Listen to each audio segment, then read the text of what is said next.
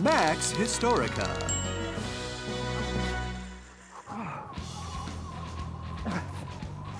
If you've ever seen a compass, you know that the needle points north. That's because a compass needle is a magnet, and it points towards the Earth's magnetic North Pole. And I'm using this compass to try to get to the North Pole. But it isn't easy. In fact, scientists knew there was such a thing as the North Pole as far back as the 16th century, but no one was able to actually get there on foot until 1927. You'd think it wouldn't be that hard, right? I mean, the needle points you straight there. Just follow the needle, right? But now that I'm here, I realize it's really difficult. I mean, the wind is incredible and the snow is intense and it's so cold. My hands,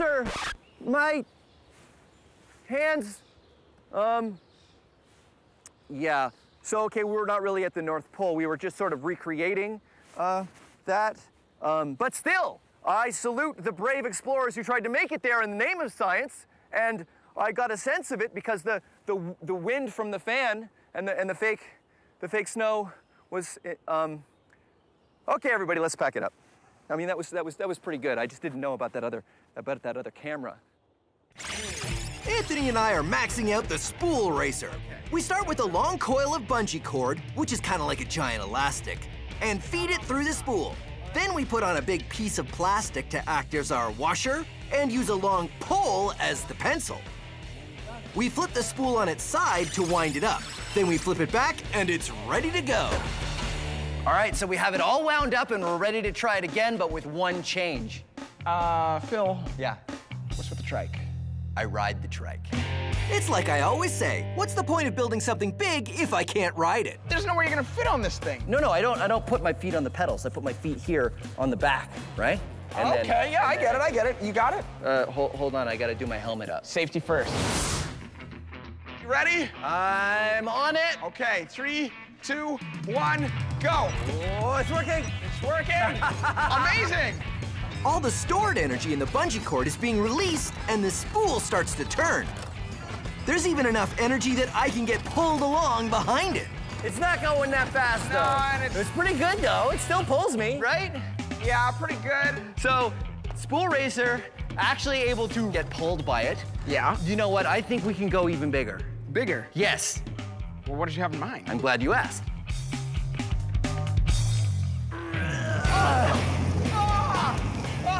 Yeah! What is this? This is an industrial cable spool, and this is the biggest size that they make. And I thought we would do the same thing with this. What do you think? I think this could generate a huge amount of energy. Okay, so all we gotta do is just build it just like we built that other one. Just bigger. Except way bigger. Let's do it.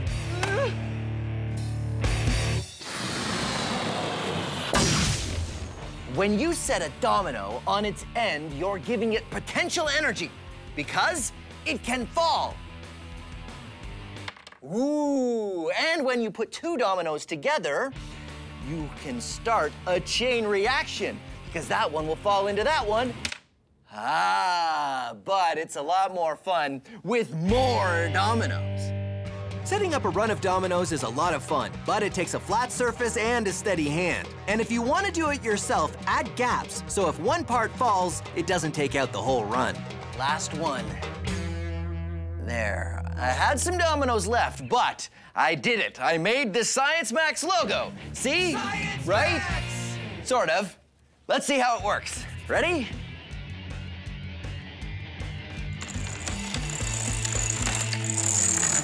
Yeah!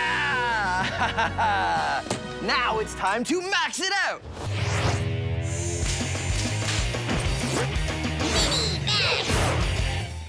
You may recognize this. It is a spring. Yes, good for you.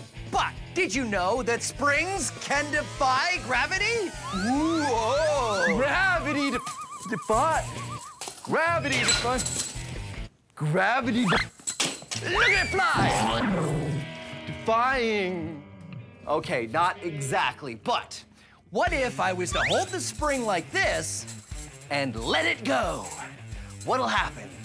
It'll fall. Yes, it'll fall. That is true. But while it's falling, what happens to this end?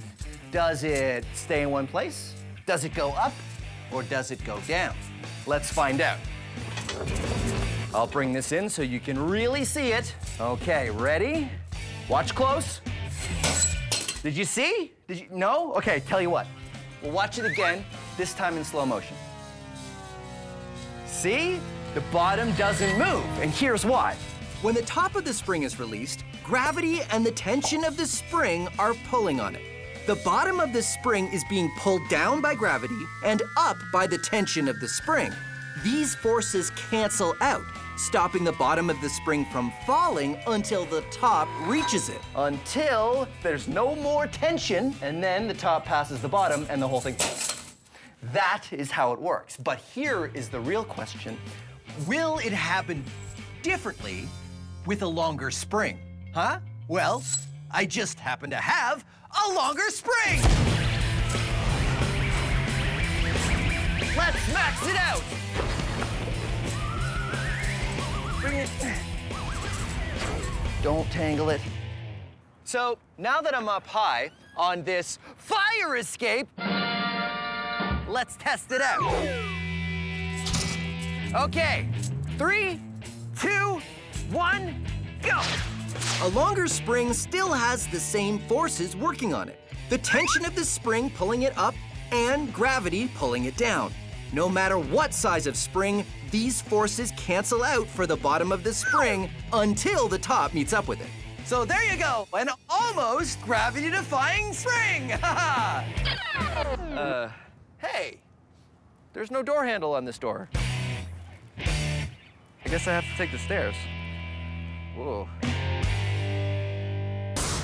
So our larger version of the Stomp Rocket worked, but it didn't go as high as the first version. Chris and I see how we can improve the design. The larger pipe and the larger rocket works really well. It does work really well. I am afraid, though, that the larger pipe means that the same amount of air is flowing slower out the nozzle than it did before. Oh, so because we're moving only this much air, it's not going to go as fast because this is a bigger tube. We need a bigger volume over here to match our larger So a nozzle. bigger bottle. That's right. I got a bigger bottle right here. Ha-ha!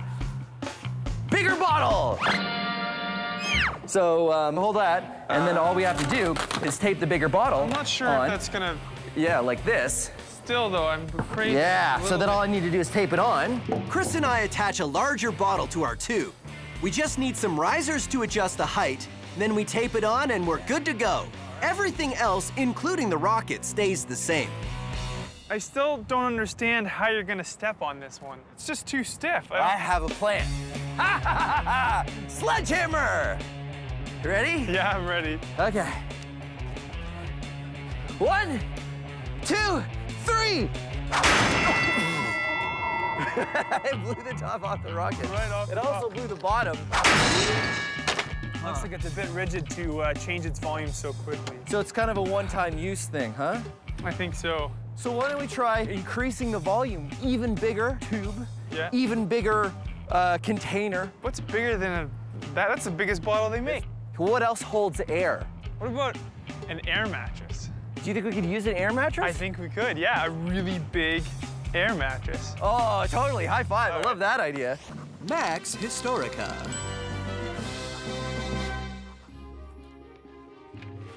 This is Archimedes. What? Who said that? It's me, the narrator. We're doing a segment. Oh, well, I was working. Don't sneak up on a guy like that.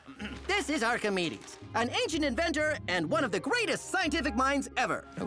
One of his famous inventions was the Archimedes Screw, which was used to make holes in wood. No, that's not what it's for. It's for water. Right, used to make holes in water. What? No! Look, did you even do your homework? Hold on, it's here somewhere. Look, I'll just show you. You see, in ancient times, we had many uses for something that could lift water up. From a well, or to take lake water from the lake and put it into a farmer's field, and that sort of thing. Okay, I've got it from here. So, Archimedes invented a screw, and he drilled a hole in the side of that container. No, No. Look, just sit down. I'll explain it, okay? I am sitting. I'm in a voiceover booth. Good for you. Now be quiet. Now look. What you do is you put the screw into the water like this, and then you want to raise the water higher, you see? And so turn it around like so, and the water fills each gap in the screw, and it starts to come up. It gets to the top, and look at this. Look, we've got water coming at the top there. The water is being pumped up. It is the first water pump. I see. Still seems like a lot of work to fill a glass, but it's very cute. No, we made them bigger.